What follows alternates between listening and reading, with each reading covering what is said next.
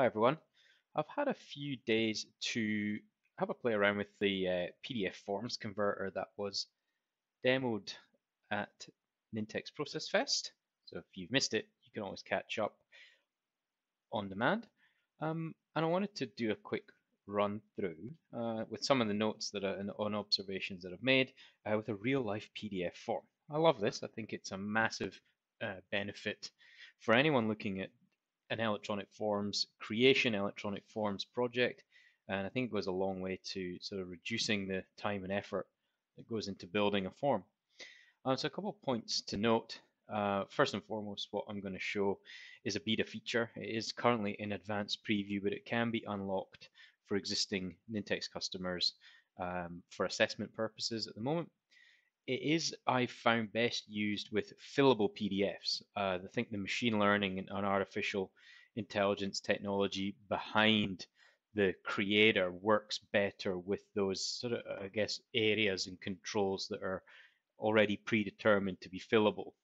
Although it does do a translation job with something that's a bit more flat as a PDF, it does work better with fillable PDFs. And I've found, although it will work with a Word document that's been saved as a PDF, there's probably still a bit of work to do. It's currently only available for Nintex Workflow Cloud, and I think probably best viewed as an accelerator. I don't think it's going to do everything that you want it to do at the click of a button, but it goes a huge way to saving time up front and effort. Okay, so let's have a quick look at the PDF first and foremost that I'm going to use. It is found on the Australian Tax Office website. It's a public-facing PDF, and it's a withholding declaration form for tax. So if I scroll through this, there's a fair bit of labeling and direction on here. Again, these might well be elements that you want to skip in something that's a bit more digital. Sort of there's a lot of instruction-based stuff on there. And then the rubber hits the road on the last 2 pages. So of an 8-page form, just 2 pages of them are required for filling, and you'll see it is a fillable PDF.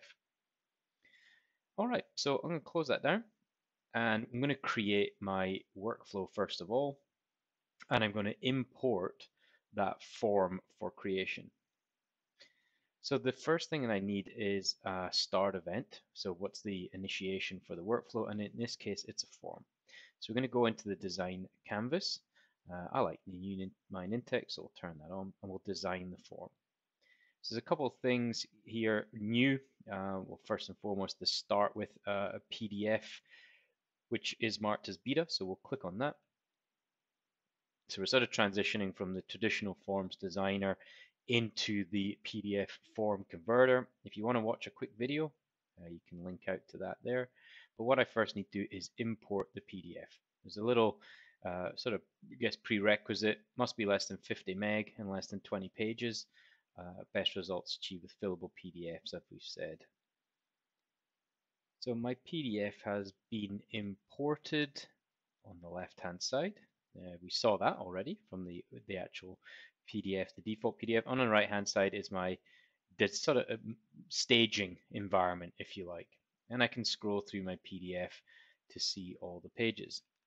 Now, the sort of natural progression that I saw using is click on the content section first. So what do you want to do with the actual PDF? So before you start choosing elements, and then what you want to change the content to if you need to change it in your staging environment as well. You've got an undo and a redo, and then you can finish the whole thing in the sort of more granular bespoke forms canvas. So I want to perhaps convert an entire page. So you can click on convert and it's going to do a fair bit of matching for you. And then you can start to change the content to various sort of things that you need it to. So if I wanted to change perhaps an instructions page section, I can change that to a specific type of control. You can also identify and locate using, again, choose the content section first and then the locate. And that's going to highlight for you, and that's going to help you if you need to change something on the other side. So if I scroll through to my page 7 and 8, which actually have real controls on there that I want to actually convert, I'm just going to convert that whole page. And then I can start to work backwards from here. So if I wanted to exclude a certain element, now it looks like this little section here has come through. I can click on exclude and choose that. That's going to remove that for me.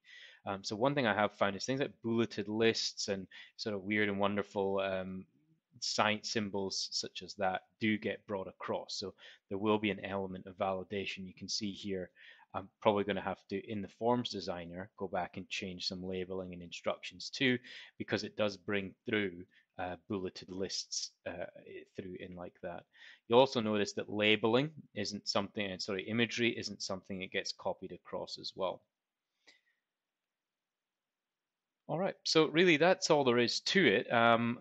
You can go granular if you really want to actually include or exclude particular elements if you've excluded them. But what I think I've found is I'm either converting a whole page and then actually just sort of retrofitting things back, because the amount of full-blown digital transformation between the PDF form that's already in a fillable stage isn't 100%. So I'm probably just adding it all and then taking the 5% out. And then I'm ready to finish this in the Forms Designer, and that's going to bring me into Nintex Workflow Cloud Forms. So as I said, it's in its infancy at the moment, PDF converter, but you can, if you need to, unlock this for your environment if you're an Nintex Workflow Cloud customer. If you're not an Nintex Workflow Cloud customer, feel free to sign up for a trial at nintex.com and we can enable this great feature for you. And we'd love to hear your feedback on this. Thanks very much for watching. See you soon.